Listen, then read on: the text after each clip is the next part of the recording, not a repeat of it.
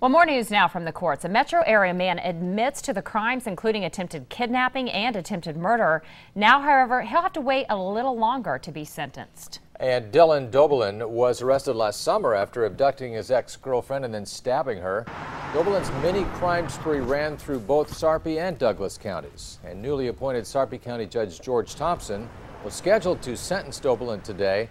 However, attorneys felt the judge might have a conflict of interest. Well, the state properly disclosed to the judge that this case originated with some Douglas County investigation.